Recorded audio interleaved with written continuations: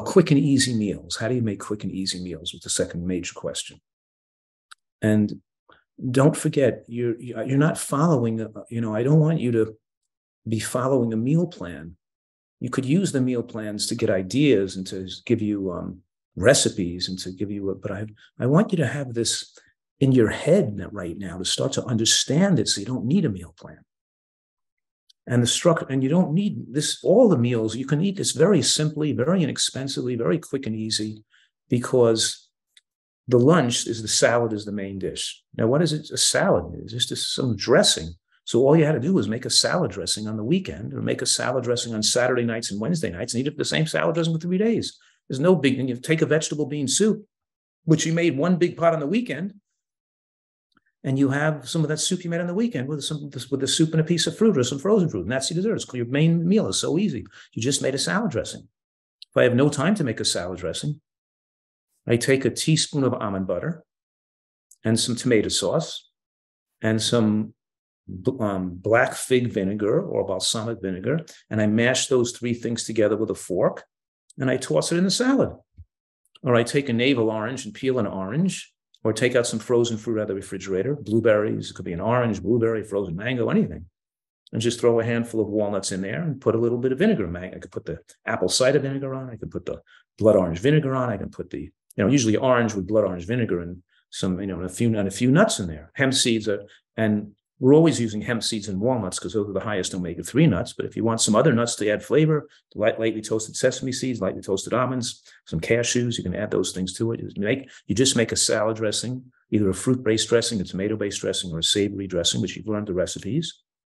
And that's it. It's simple. And then this is quick. This is a quick and easy diet. What's breakfast? You take some flax seeds, ground chia seeds or hemp seeds in a little bowl with a cup of fruit and some plant milk on top. If you want to put a couple of teaspoons, a couple of tablespoons of oats, or either soaked or cooked quinoa or raw oats on top, just let it sit there for 5 minutes to soften. This is the quickest and easiest diet where you just have some melon and some fruit in the morning with a handful of nuts, a handful of walnuts. This is a very simple diet. You don't have to make the fancy food. And dinner then starts out with raw vegetables with a dip, or a cooked vegetable dish, which we know we're trying to put in mushrooms and cabbage or broccoli or something cruciferous cooked, bok choy, cabbage, broccoli, kale. So usually we're making a wok with we could put snow pea pods in there too, and some sliced onion and mushrooms in the wok. Or you could blanch vegetables by dipping them in water for 90 seconds, or you could, like broccoli, or you could just steam some vegetables. My favorite is steamed artichokes. One of my favorite foods. I like to eat a lot of those. But you're putting some vegetables in a wok and putting a tablespoon of water in there and wocking it in water, whatever vegetables you put in there. And then you pick a sauce. It could be in a jar. You could take our Thai curry sauce, put it on top, and your whole meal's done. Or you can make your own sauce by following a recipe that you have advantage to. When you make a sauce, and the sauce that you make or the recipe you make enough for a few nights. This is so easy and simple to do. And when you start eating your dinner meal, you take out some fruit out of the freezer, some frozen mixed berries, some frozen jackfruit, some frozen mango, some frozen dark cherries, some frozen blueberries, some frozen strawberries. You take some frozen fruit out. By the time you get to finish the meal, 20 minutes later, the frozen fruit will be half defrosted, and it'll taste like a little like ice cream. It'll start to soften, and it'll be really delicious. Or you'll pick a fresh fruit you like in season. And this is the simplest, easiest way and you could fit it into your schedule. It's so easy to do.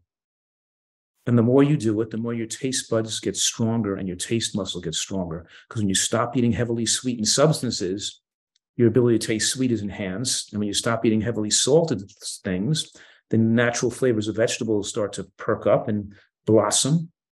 And when you stop eating heavily spicy food, then you develop a range of more ability to taste different subtle savory flavors in your mouth and your tongue. So using food that's too spicy, too salty, and too sweet has deadened your tastes, so you can't enjoy the flavor of natural food. So a cashew nut doesn't have a vanilla, creamy vanilla flavor to it, and an avocado has no strong essence and flavor, and asparagus and zucchini don't taste that good, and lettuce doesn't taste, So in other words, nothing has any taste because you're following the way other people eat.